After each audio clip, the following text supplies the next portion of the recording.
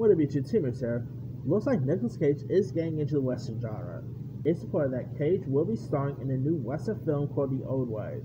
The film will be Cage's first foray into the genre, and in it, Cage will star as Colton Briggs, a former gunslinger who now runs a general store and lives quietly with his family.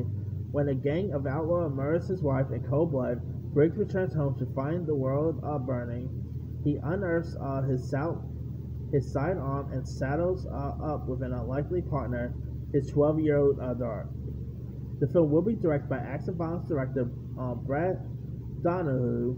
No release date has been set, but man, I mean, Nicolas Cage is having an interesting career. I mean, Pig, Willy's Wonderland was really cool. His next projects includes The Unbearable Weight of Massive Talent with Tiffany Haddish and Pedro Pascal.